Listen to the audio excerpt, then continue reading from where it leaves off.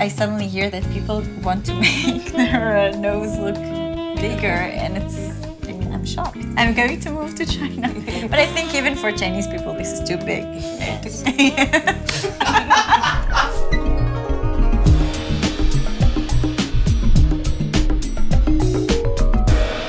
סין נודעה לאורך ההיסטוריה במגמות אופנתיות די מופרעות. כריכת כפות הרגליים של נשים מהחברה הגבוהה היא אולי האכזרית והמפורסמת ביותר. ואומנם היא הפכה ללא חוקית בתחילת המאה ה-20, אבל העיקרון נשמר, והיופי בעיני המתבונן הסיני בדרך כלל מכוון לסטנדרטים די ברורים. ניהאו, אני חושבת שאתן מאוד יפות. אתן גם חושבות את זה על עצמכן? 自己买。对，没觉得自己买。眼睛、鼻子、胸，然后整个形体这块塑形都很多，都很常规这些。这边就是我们医生的办公室，平时是应该医生都上手术了。这边都是我们皮肤科的治疗间。איזה טיפולים עוד עושים כאן חוץ מ... 是吧？ בוטוקס פה? 对，除了这个还可以打那个皱纹呢。使劲。 מבנה גוף דקיק, רגליים ארוכות, כפות רגליים קטנות, עיניים גדולות בצורת שקד, פה קטן, אור בהיר ומבנה פנים עדין. בתרגום חופשי, פנים בצורה של ביצת אווז הפוכה, או פני הבתולה. ומה אם לא נולדת קיקה עם פני בתולה? תמיד אפשר לקנות אותם. 非常高兴见到您，我是米兰博语的咨询师，我叫曲夏。那从我们右眼第一次见到您感觉来讲呢，气质非常的好，也非常的漂亮。 然后刚才您所了解到的就是您这边的主诉，面部有一个不对称的一个情况。אני רוצה שתספרי לי איזה ניתוחים עשית. 第一个手术的话是在4年前，就是鼻子、眼睛，然后全脸，然后还下巴，还是挺大的，感觉变了一个人。是您不录就好了。 זה לפני 4 שנים. 对。 שוק הניתוחים הפלסטיים בסין מתפתח בקצב של פי 6 מהממוצע העולמי. ניתוחי אף והכפלת אפיים למשל הופכים ליותר ויותר נפוצים כמתנות לרגל סיום התיכון.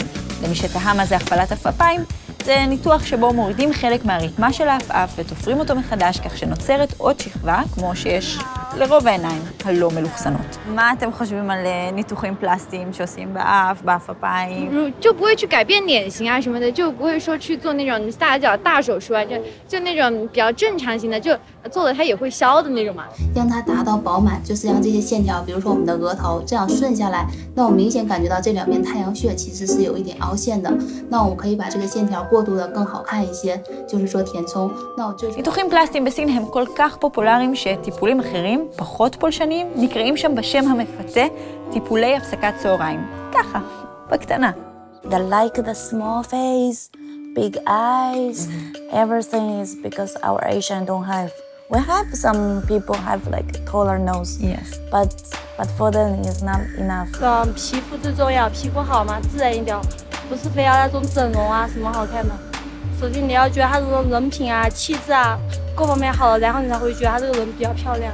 מודל היופי בסין הוא כמו בן מופרע שלקח את שתי התכונות הפחות טובות של שתי תופעות שהתחברו להן יחד לאידיאל לא אנושי, דת וגלובליזציה. למשל, הדגש ששמים בנוגע ליופי נשי הוא שאי אפשר להפריד את היופי הפנימי מהיופי החיצוני. הבעיה היא שזה עובד לשני הכיוונים. כך יופי חיצוני למשל נחשב למייצג מוסריות, כישרון ומידות טובות. אלה שהסינים נוערים לחדר הניתוחים? 会接受啊，会打过针呐之类的那种，然后就会还好吧，然后不会做那种很那种的项目。 ואת כל הטירוף הזה הרשתות החברתיות לוקחות צעד אחד קדימה.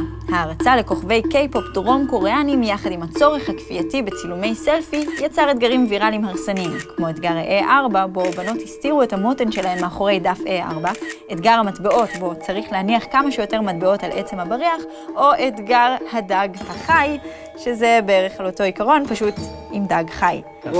我觉得从中国的审美观念嘛，就是素颜嘛，素颜最美。现在的女性，我觉得大家都比较独立，然后时尚，然后可能你觉得你自己是美的，那可能就是最美的。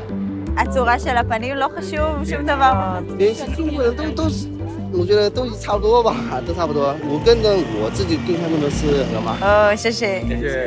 גם סינים חושבים שכל הסינים נראים אותו דבר. תפסיקו לקרוא לי גזענית.